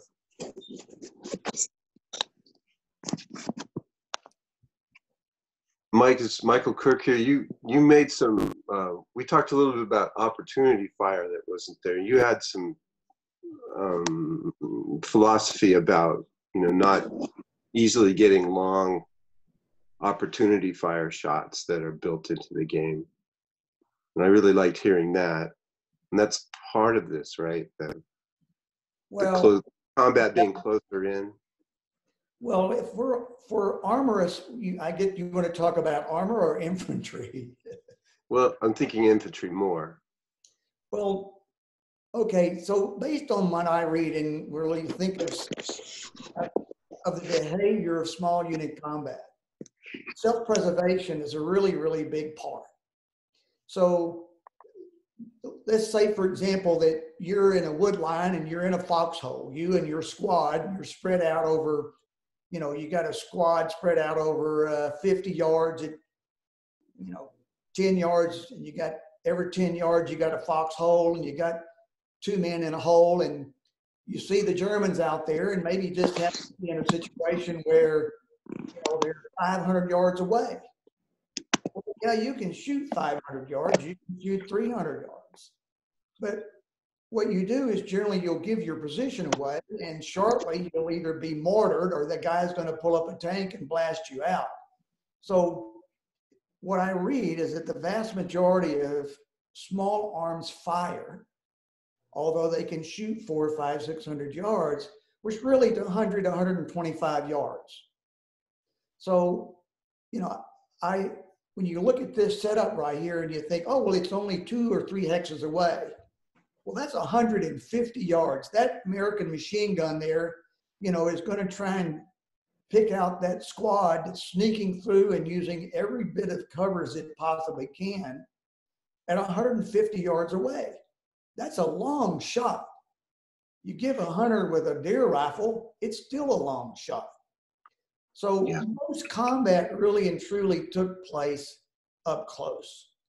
So as far as opportunity fire, some people say, well, as he moves between those 2 buildings, I should be able to shoot at him. Well, that's assuming you're ready and you're looking.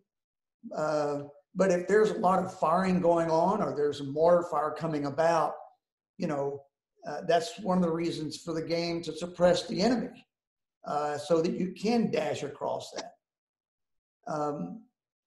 It's a mechanic. I found that it was not necessary. I find it's onerous, where some games, you move a unit of hex and you stop and you say, you want to fire? And he says no, and then you move him in the next hex and you want to fire? I reduced the movement allowance such that everything's kind of done in a smaller bite. It also, you can't, if you fire at every hex, you can't get this simultaneous feel. You get this, it's very sequential. And I wanted to do a game that felt like things were occurring as they do in reality, kind of in a simultaneous aspect. While somebody's firing, somebody's moving. It's not like I just have one guy moving and everybody's waiting to see him move. So it's a little sacrifice, I guess you might say. We don't have opportunity fire here. What we do have is a modifier that if you end your maneuver within 2 hexes, I think we call it proximity fire. Basically, it's a higher risk because you're now close range. So although you don't get to shoot at it as it moves, you do get a bonus when he starts getting close. So it still can be fairly lethal. If you move within 2 hexes of that machine gun, he's going to get a +1. So he's firing at a +2. If your cohesion's a 6, then he's got a 60% chance of disrupting you, and he's got a 30% chance of a KIA.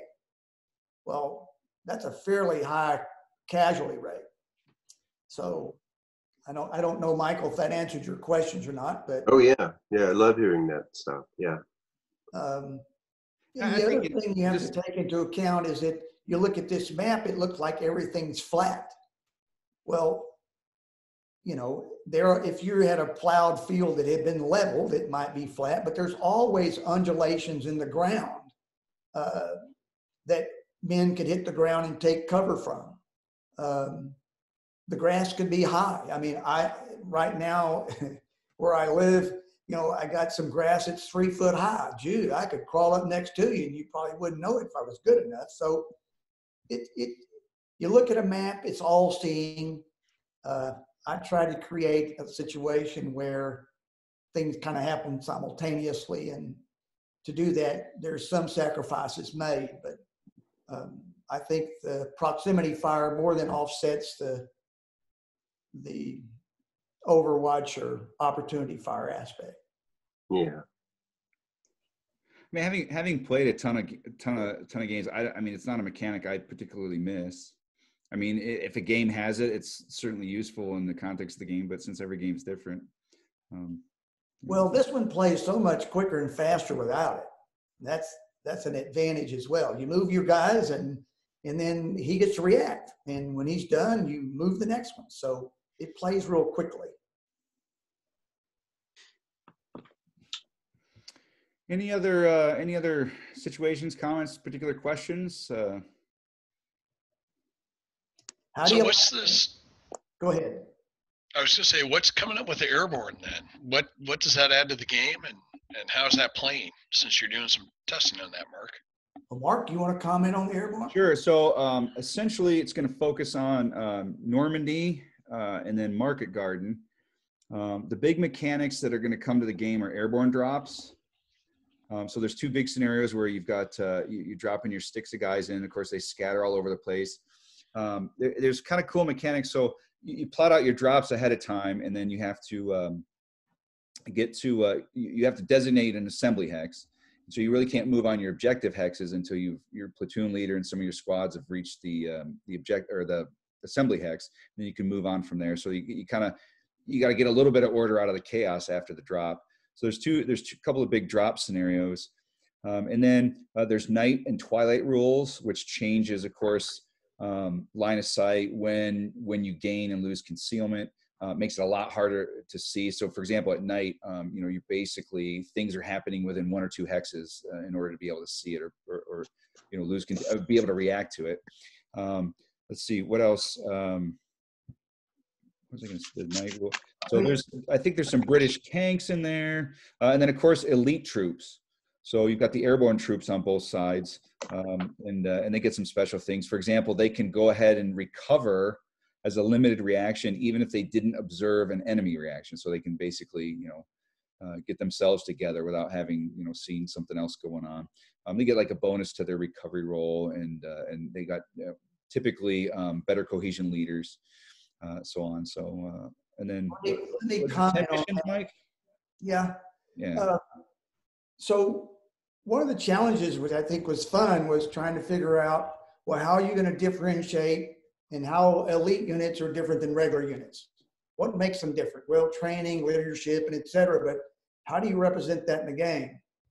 Well, the easy way out is just increase the firepower for your elite unit and increase his cohesion and make him, make that counter a monster counter. But really and truly, when you think about it, take the U.S. Airborne, for example, they use the same M1 Garand rifle as the regular infantry unit did. And I doubt that, they were better shots. So why would I increase the firepower? For in this game, the cohesion, or when you disrupt, doesn't mean you panic or rout. It just means you've gone to ground under heavy fire. And until you get your nerve back up or the fire goes away, in essence, until you recover, you're just hunkering down. So you say, well, maybe we should make the elite a better cohesion. Well, but I don't think so. I mean, if an elite unit, he's just as smart as that regular unit, when he's taking a bunch of fire, he's going to go to ground. So what you'll find in the airborne units, that their firepower and their cohesion is pretty much basically the same as a regular unit. So as Mark referred to, what differentiates that is several factors. All your platoon leaders have a cohesion of 7. So they're going to have a bigger influence on helping units stick in there when they're under fire and other benefits. The other factor is, which he mentioned, is that elite units, they generally have better initiative. So that means, they don't need a leader to help them recover. They can recover anywhere, basically because the NCOs are better trained. In addition, they get a -1. The big advantage, and another factor, I think, the elite units is they're much more inclined to get back in the fight much quicker. They're better trained, esprit de corps. So while that regular unit is having difficulty regrouping or recovering, that elite unit will have an advantage because he's going to get a modifier to recover. The other benefit as well is that if he gets a -1 on his die roll, well, that means he can now rally on a 1 or a 2. instead of just a 1. If he's got an leader, he's now going to rally on a 1, 2, or 3. So the elite just kind of keep on coming. But the really biggest factor is the coordination roll. The elite units get a +3 on coordination. So that means 60% of the time, they're going to be operating with 6 squads and support units instead of just 3. Mm-hmm. Where that really makes a difference is once you get in close to the enemy, you'll have units to suppress, you'll have units to encircle because you've got 6 or 7 units to work with. So without increasing the firepower or the cohesion, you know, in using some of the softer, more subtle aspects of the game, the elite units really perform as elite. They're just tough. You can disrupt them, but they're coming back quickly. And a lot of times they'll rally. And once they get amongst you, you know, they're going to almost encircle you every time. So that's my little story. And I'm proud of that because I think the elite, you can ask Mark, I think the elite piece works really good in the game. That's cool. They're fun scenarios. There's little short ones and, you know, kind of big ones with the big drops and everything. So it's going to be a good module. And I think, looks like it's what they say 5 to 9 months out maybe, because I think art is mostly getting wrapped up, and so it's moving along pretty good. We're hoping August or September. That's cool. Is there like Arnhem or anything, bigger city fight or anything? You know, I've been trying to get some. The Brits kept saying, "Well, when are you going to put Brits in the thing?" And I challenged a couple of them to come up with some, you know, a little scenario pack with the Brits in Arnhem. But in this particular module, no, there's a little larger urban village of St. Miraglise that we deal with. But other than that, there's no large urban fight in this one at this moment. Cool.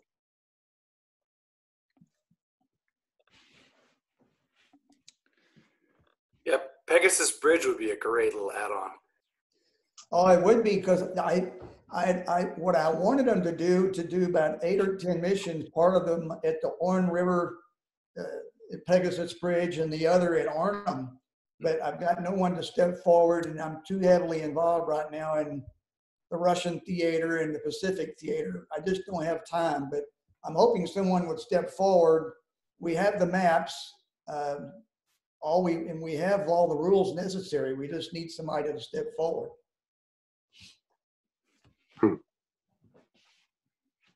Got a lot of listeners on here. Well, guys, it's been a couple hours. I think it's probably a good time to maybe wrap it up. Any final thoughts or questions for me or Mike? Or yeah, for either one of you. On the coordination roll, both Mike and Mark, is that used usually when you roll for initiative each round? You just use that number for your coordination number, or are everyone just rolling again to see if they when you select your company, then you'll make your coordination roll. So the initiative roll is independent of that. So whoever gets the initiative, you know, then the active player will say, well, okay, so I'm activating, you know, like in that mission 1, okay, I got second company, and I'll roll for coordination. If I get it, then I can activate both platoons at once. And you don't have a separate roll. If you win coordination, let's say you have a company with 3 platoons. Right. If you win coordination, you don't have to do it on the first activation. You could just activate 1 platoon in the first activation and try and draw as much reaction as possible. And then once you've drawn fire and reaction, then you can activate the 2. So there's lots and lots of subtle aspects to draw that's a good example. I use a platoon to suppress and draw fire, and now I have 2 more platoons that I can now maneuver. So there's a lot of subtle things you can do in tactics. Another real simple example is if I got a single platoon, you know, I can take 1 squad to suppress. I can maneuver another squad up next to your unit, assuming we're close enough, which, you know, I wouldn't do until I got close enough. So I'm really putting you in the horns of the dilemma. I suppressed you. If you don't fire at the guy that moves adjacent to you, then the next turn, he's liable to just get in your hex and you can't do anything about it. But I've also got that third squad with a leader sitting over there.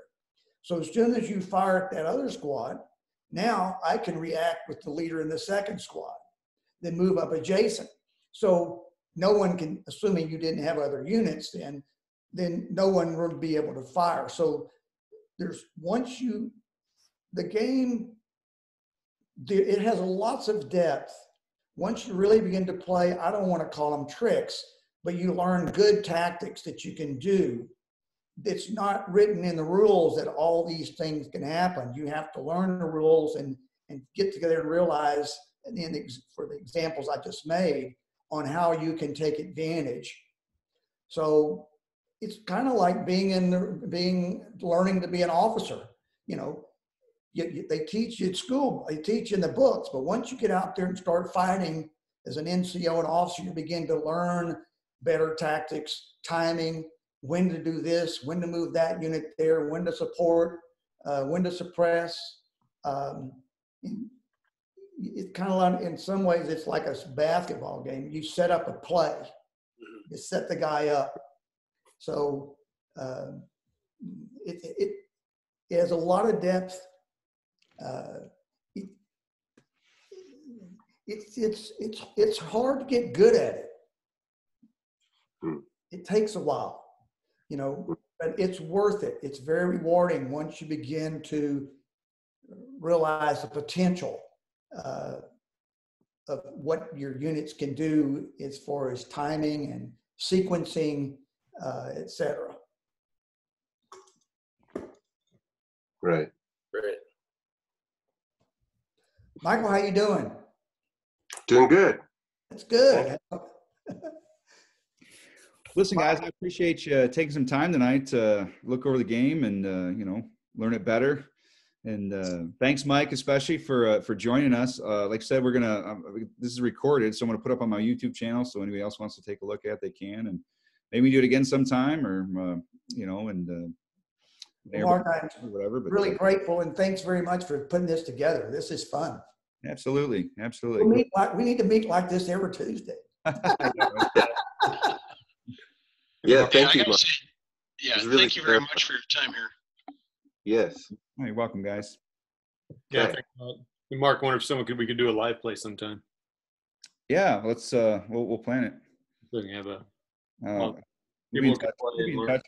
So, all right, cool. Well, thanks everybody for the support of the game.